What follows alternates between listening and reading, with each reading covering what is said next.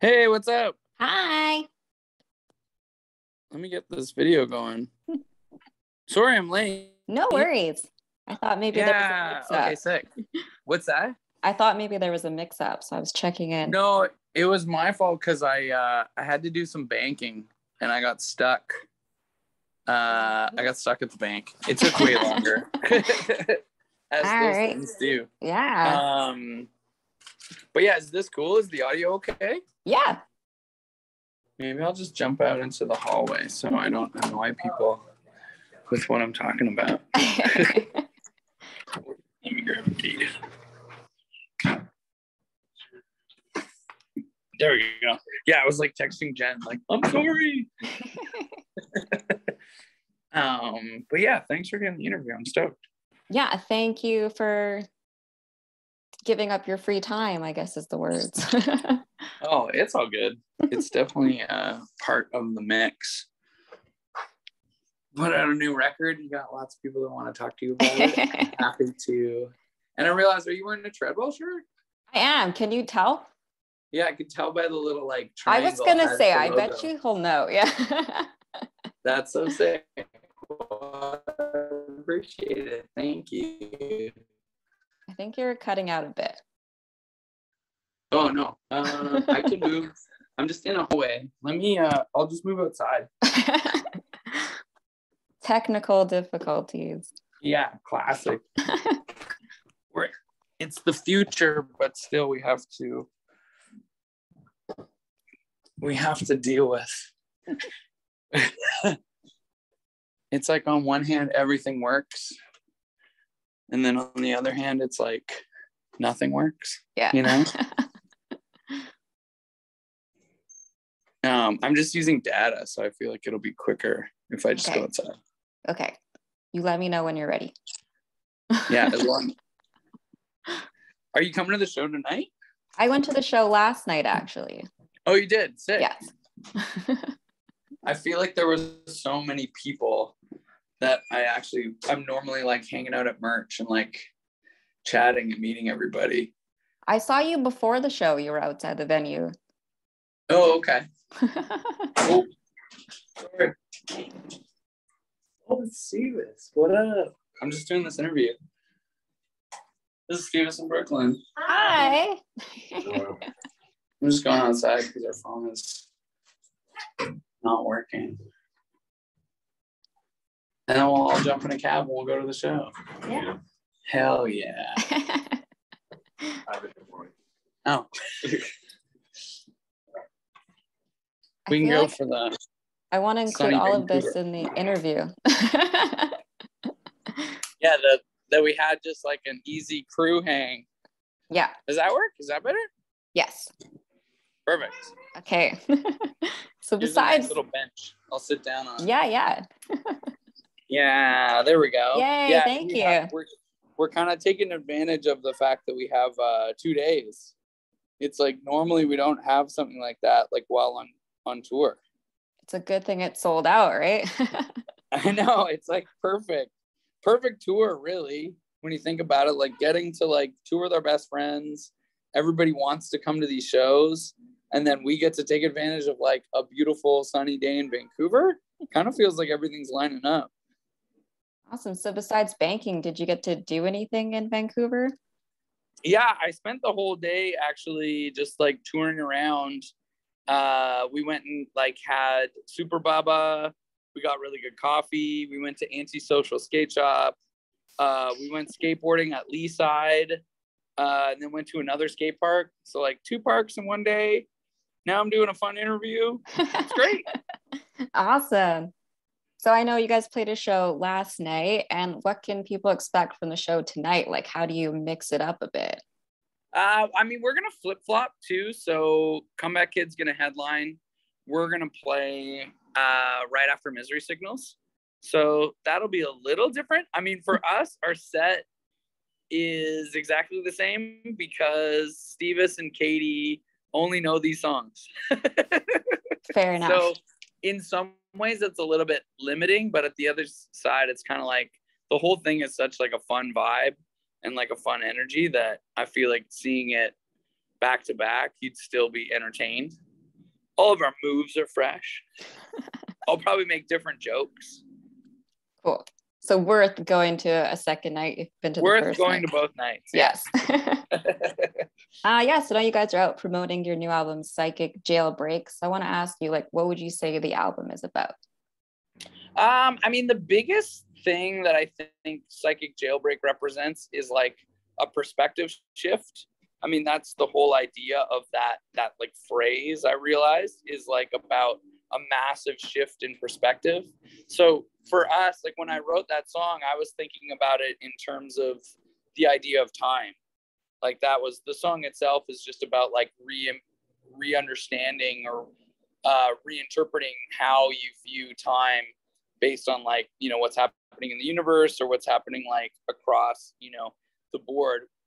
But when I started thinking about it, I was like, oh, the world has undergone a lot of these perspective shifts. And I feel like in the last 2 years, there's so much, you know, like a kind of like a different mindset that people have come under that I feel like has changed. And also, I think for the way that Cancer Bats, like the way that people are going to perceive our band moving forward, like now that Scott's left and we have new members and, you know, we're kind of presenting a different version of the band. So I was like, oh, this is kind of like a cool overarching term for everything that's happening around us right now.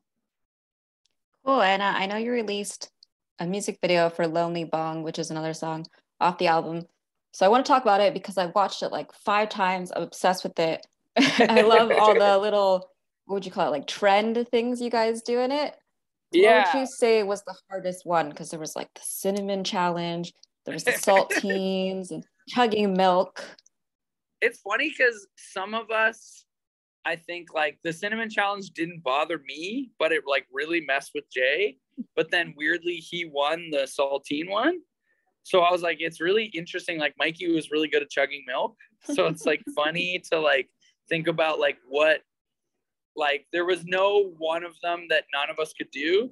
It was like everyone had their own hidden talents when it came to like each challenge.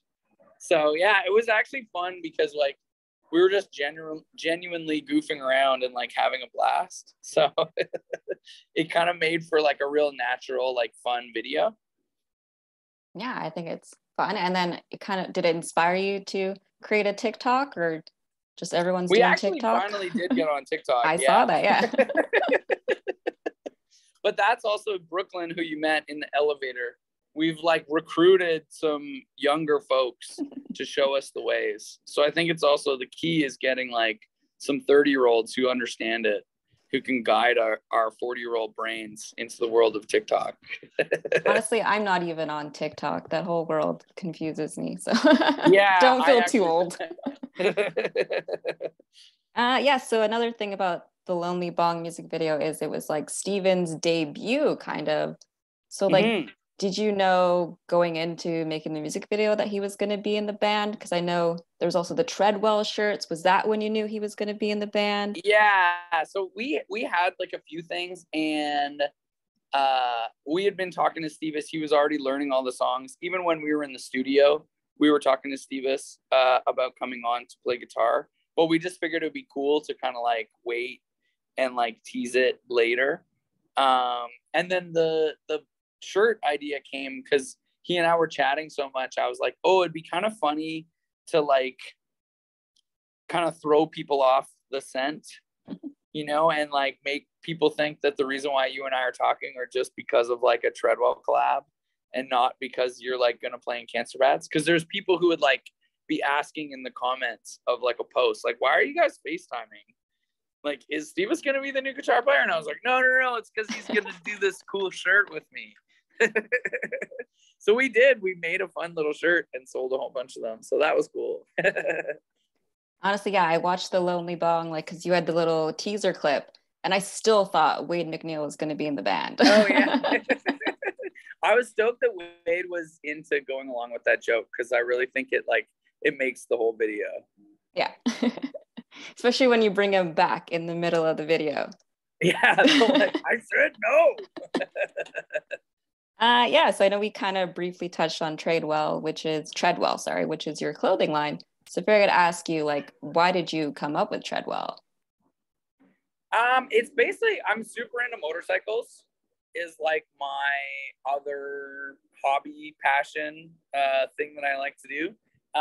And I was sort of, this would be like in 2013, 2014, when I was doing a lot of stuff in motorcycles. I was like finding there was like tons of things that I thought was like missing from the like motorcycle world, like kind of like a more fun, positive side to like that whole like brand. And like the like things that I was seeing was always this like outright death and like, you know, like harsh kind of stuff.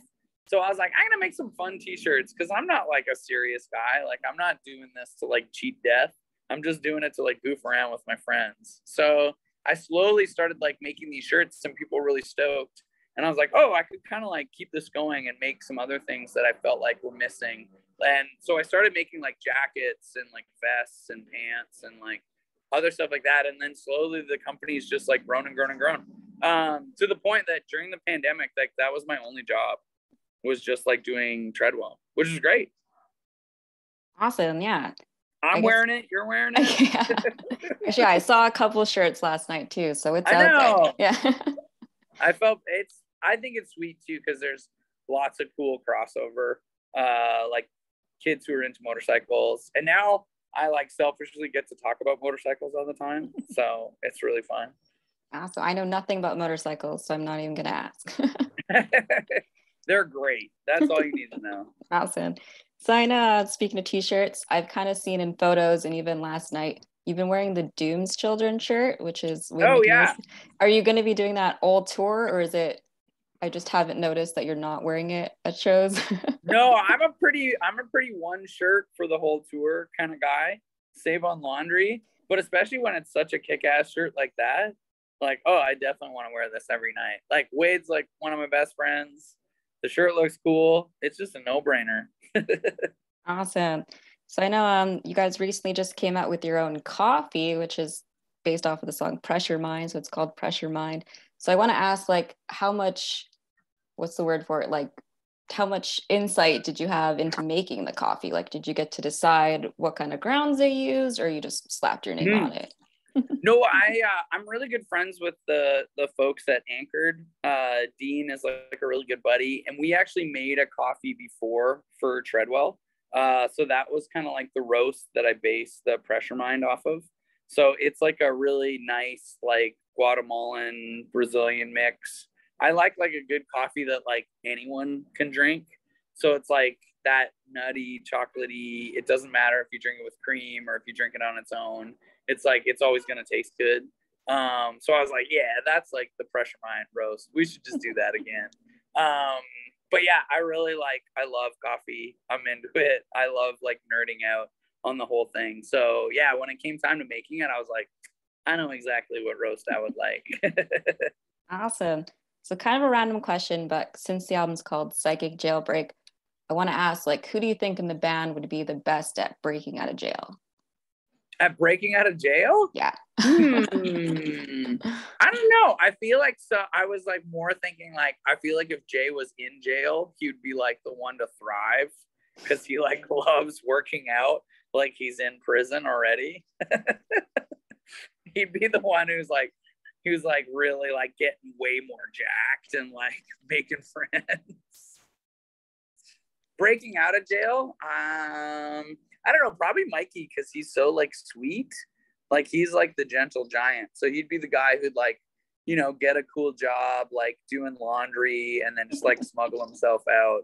And even if they found him, he'd be like, sorry. Yeah. Awesome. So my last question is, what's next for you guys?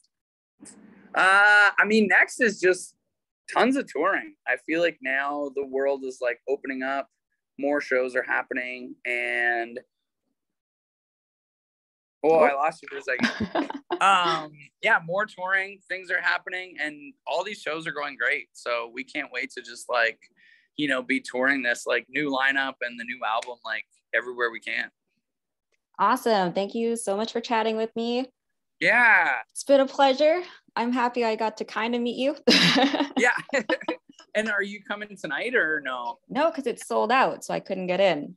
but Oh, that's there's okay. more tickets. Really? There's more tickets for tonight. Yeah, Oh, they okay. released another 100 tickets at the door. Oh, I feel like I didn't see that. Okay.